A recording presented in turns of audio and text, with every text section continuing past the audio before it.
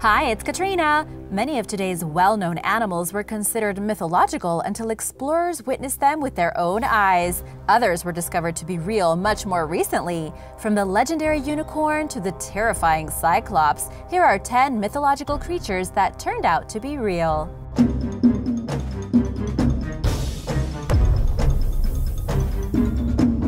Number 10. The sea serpent. The best place for the imagination to run wild is the ocean, and sea serpents are enormous creatures believed to attack ships and terrify sailors and fishermen around the world. In a way, sea serpents are closely related to dragons. In fact, they could be interpreted as sea dragons because people depicted them in almost the same way, except they were drawn in the ocean on maps. Much of the ocean was a mystery for thousands of years, and it still is in some ways, of course.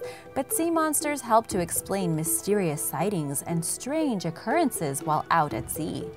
People attributed every suspicious sighting to some fantastical creature, most likely mysterious and dangerous. And there is no better creature to scare you to death than a giant sea snake while you're in a tiny boat. Scientists now believe that all of those sightings reported by sailors were big sharks, giant squids, or some species of whales. But back in the day, sea serpents were the stuff of legend. Some fanatics even went so far as to collect different types of bones and join them together in sea serpent skeletons, exhibiting them as real evidence of the animal's existence. Who knows what Frankenstein monsters those were? They probably contained bones of dozens of different animals. Number 9. The dragon. Dragons appear in myths and legends from many cultures around the world. Of course, the giant, fire-breathing, flying beast doesn't exist, but why did so many people think that they did?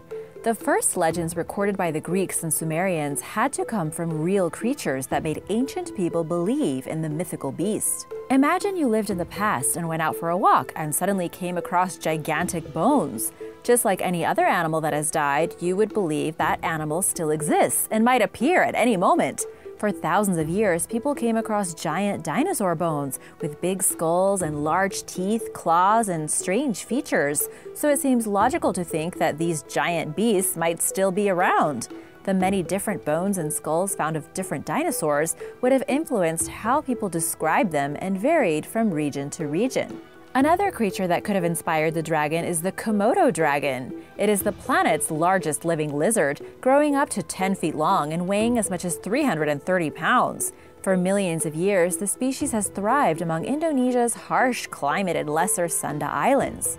It most likely evolved in Australia and spread westward toward its current home, where temperatures regularly hit 95 degrees Fahrenheit. Some believe that the Komodo dragon is the inspiration behind dragon mythology the world over. Sailors passing through Indonesia would come home and share stories of a gigantic, fearsome dragon that could kill you with one bite. But Europeans, and therefore most of the Western world, didn't officially believe it was real until 1910. That year, a Dutch colonial official named Lieutenant Stein van Hensbroek led an expedition to Komodo Island, where he killed one of the giant lizards and brought it back as proof that the animal really existed. Until then, it was more or less regarded as a mythical being. Why do you think people are so fascinated by dragons? Or why do you think so many people thought they used to exist? Let me know in the comments below. I'd love to hear what you think. Number 8. The hoax creature. While now a platypus might seem common or normal, during the late 18th century, the first platypus specimen was shipped from Australia to scientists in England. At first, the team of experts wondered if someone was playing a practical joke on them, even going so far as to suggest that skilled Chinese taxidermists had crafted the corpse. It naturally excites the idea of some deceptive preparation by artificial means, zoologist George Shaw wrote in the first formal scientific description of the animal in 1799. With the bill of a duck, the tail of a beaver, and the body of an otter, it certainly looks like a hodgepodge of familiar creatures. Even though scientists didn't discover that the platypus laid eggs until nearly 100 years later, that would have really blown their mind. They were already confused by its weird combination of characteristics, so of course they thought it was a hoax or a practical joke. I mean, wouldn't be the first time. Plus, they probably didn't know it was venomous either. One by one, the scientific community started accepting the platypus as a genuine creature. They began grappling with other questions, including how to classify it and whether it represented a missing evolutionary link between mammals and reptiles. The idea that the platypus specimen was a hoax reflects European notions of Eastern countries at the time, including the stereotype of the Chinese as being artfully deceptive. Moreover, although the platypus was new to the Europeans, Aboriginal Australian tribes had long known all about it, including that it lays eggs and that the males are venomous. I mean, of course, if you are around something a lot, it's common for you, but when it comes to the whole world knowing about it, especially in the 1800s, everything was a little muddled as to what was real and what wasn't. The world used to be a much more mysterious place. And now for number 7. But first, I wanted to say a quick thank you to everyone who has been watching and supporting this channel. Wanted to give a quick shout out to Kat Alde and Yer Arriaga. Thanks so much for your nice comments. Number 7. The African Unicorn. Nicknamed the African unicorn, the elusive and secluded okapi only lives in the dense and remote Ituri rainforest in the Democratic Republic of Congo in Central Africa. It's most closely related to the giraffe, but resembles a mixture of zebra, deer, donkey, and antelope with a brown body and striped legs. Despite the okapi's evasive nature, indigenous tribes of Central Africa have known about it for a long time. Europeans, on the other hand, believed that the seldom-seen creature was purely fictional until 1901. For years, there were rumors that the fantastical unicorn was actually hiding in Africa.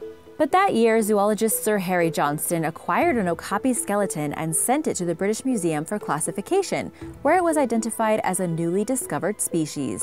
Studying the okapi in its natural environment has been difficult, as they've made it clear that they prefer their solitary lifestyle by taking off at the slightest sign of nearby humans.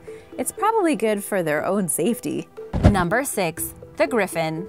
With the body of a lion and the head and wings of an eagle, the griffin is one of the most well-known animals of ancient Greek mythology. And it wasn't only found in Greek mythology, as there's evidence of griffin-like creatures in ancient Egypt, Persia, and many more. But the griffin wasn't only limited to stories. People actually thought it was real. According to ancient lore, the old Greeks reported that the Scythians, another ancient people, came across some griffins in the famous Gobi Desert. The Scythians were searching for gold, but found griffins instead. Since then, this animal has been associated with gold mines as the protector of gold and other precious metals.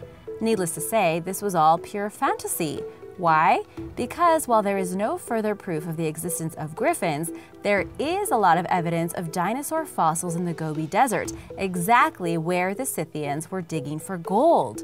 The fossils are those of the Protoceratops, a creature on 4 legs, with a bird-like beak and wide shoulder blades easily mistaken for wings. In the ancient world, it would definitely seem like these creatures were real, and they better watch out, as live ones could appear at any moment. Number 5. The Mermaid. There are 3 manatee species who belong to an order of mammals called sirenians and are the ocean's largest herbivores. Manatees inspired ages-old mermaid legends and tales spanning various cultures, as they've frequently been mistaken for the mythical beings throughout history. Christopher Columbus is one of many who saw manatees and thought they were looking at mermaids. During his first voyage to the Americas, he wrote in his journal about seeing 3 mermaids rise out of the sea and commented on their masculine facial features. Manatees look masculine, all right, definitely not dainty, elegant creatures, although they are cute. Following his so-called discovery, European sideshows showcase deceased manatees, advertising them as recently discovered mermaids from the New World. The mistaken identity of manatees as mermaids perhaps stems from the manatee's tendency to do tail stands in shallow water and from its 5 finger-like appendages at the end of its fins. The dugong, a relative of the manatee and also a sirenian, has been the subject of Lady of the Sea folklore for centuries. A common theme of these stories, especially in the Pacific nation of Palau, is the transformation of young women into dugongs. Both manatees and dugongs are listed as vulnerable on the IUCN Red List and may themselves be relegated to legendary status in the absence of adequate conservation efforts. Number 4. The Unicorn.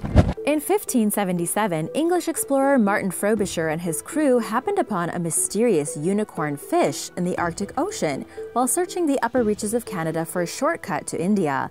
He took the dead animal's horn back to England and presented it to Queen Elizabeth, who stored it with the crown jewels. Before Frobisher's journey, these so-called unicorn horns circulated throughout Europe fairly regularly and were worth multiple times their weight in gold. The unicorn horn trade proliferated throughout the Middle Ages and Renaissance, courtesy of the Vikings, who acquired the goods in the North Atlantic and sold them for exorbitant sums without ever revealing their source. Pretty clever, huh? No one knew where the horns from the mythical creature came from, but they were real enough. During this time period, the unicorn was very sacred in both the secular and the religious. They symbolized Christianity, wisdom, lovers, marriage, the feminine, chastity, and divine power. The sea unicorn myth faded following Frobisher's discovery, and the animal was eventually identified as a type of whale called a narwhal. Its horn is actually an abnormally long tooth that acts as a sensory organ, enabling males to navigate their environment and find mates and food. Not as exciting as the unicorn theory, but still pretty neat in its own right. Number 3. Wild humans. People outside of Africa regarded gorillas as mythical beings until relatively recently for the most part. Various myths circulated about them throughout history, suggesting that they were seen as primitive humans, and some of these tales were based on eyewitness accounts. The Greek explorer Hanno is often credited with the first alleged sighting of a gorilla by a Westerner during the 5th century, although today's experts believe he may have witnessed chimpanzees or baboons rather than gorillas. English explorer Andrew Battelle explained that human-like monsters visited his fire in the morning, but much to his disapproval, they didn't know how to add wood to keep the fire going. That's an interesting reaction, don't you think? During the 16th century, the Portuguese captured an English sailor off the West African coast, who later described seeing giant, human-like apes. The first formal scientific description of the gorilla came in 1847, courtesy of physician and naturalist Thomas Savage, who collaborated with Harvard anatomist Jeffries Wyman in examining samples of the primate's bones from Liberia. Thomas Savage, that's a cool name for a naturalist. Even after the folklore surrounding gorillas was dispelled by proof that they actually exist, pop culture continued latching onto the image of them as fabled creatures. Movies, books, and video games like King Kong, Planet of the Apes, and Donkey Kong reflect the continuing idea of the gorilla as a fictional character, even after people knew otherwise. This doesn't mean that people are unaware that gorillas exist, rather they are simply more entertained by the storybook version of the animal. Number 2. The Kraken. The giant squid is the suspected source of inspiration for various legendary sea monsters, including the six-headed Greek goddess named Scylla, the half-shark, half-octopus Bahamian creature called the Lusca, and most of all, the infamous Nordic kraken. The kraken was described as having large tentacles and lurking unnoticed in the surrounding deep, dark waters. An abundance of fish was considered a sign that one was nearby, scaring the fish to the surface. Sailors were cautioned that the kraken would mercilessly abduct them into the depths of the sea and tear them to shreds. In 1857, Norwegian naturalist Japetus Steenstrup determined that the legendary kraken was indeed real. He described it as a giant squid and identified the animal based on body parts that washed up on the shore of Denmark and which were sent to him from the Bahamas. Scientists have been unraveling the mysteries surrounding the giant squid ever since, and still know little about it to this day. Even after Steenstrup affixed a legitimate label to the creature, it continued appearing in popular folklore and stories, including the science fiction novel and movie 20,000 Leagues Under the Sea. Giant squids have only been captured on video twice, once in 2012 and for a second time this year. Slowly but surely, scientists are learning more about the secretive deep ocean dweller and its physical features, including its 8 tentacles measuring up to 40 feet long each and equipped with suction cups, and the largest known eyes in the animal kingdom, which are roughly the size of dinner plates. Number 1. The Cyclops. The one-eyed cyclops is among the most well-known mythological monsters of all time. Researchers believe that fossils with holes in their skulls may explain the historical and well-documented belief in the cyclops. Take, for instance, the Deinotherium giganteum. This distant predecessor of modern elephants was one of the largest mammals that ever existed, measuring up to 15 feet tall and with 4.5-foot-long tusks. Fossilized skulls of the animal found on the island of Crete show that it had an extremely large nasal opening. In modern terms, this means that the creature had a pronounced trunk, but to ancient societies, it may have suggested the existence of the Cyclops. I mean, what else was supposed to go in that gaping hole? This theory meshes well with the idea that in the past, people used mythology to explain aspects of the world around them that they didn't quite understand. You'll never be able to test the idea in a scientific fashion, but the ancient Greeks were farmers and would certainly come across fossil bones like this and try to explain them, according to archaeologist Thomas Strasser, just like I said before with dragons and dinosaurs. With no concept of evolution, it makes sense that they would reconstruct them in their minds as giants, monsters, sphinxes, and so on. The ancient historian Homer described the Cyclops as an island-dwelling monster who captured and ate several of Odysseus's men. The surviving captives got the creature drunk, blinded him, and ultimately escaped. Thanks for watching! Please feel free to share any other real mythological creatures in the comments below, and let me know what other creatures you'd like to learn about. Remember to subscribe and give this video a thumbs up if you enjoyed it. See you later! Bye!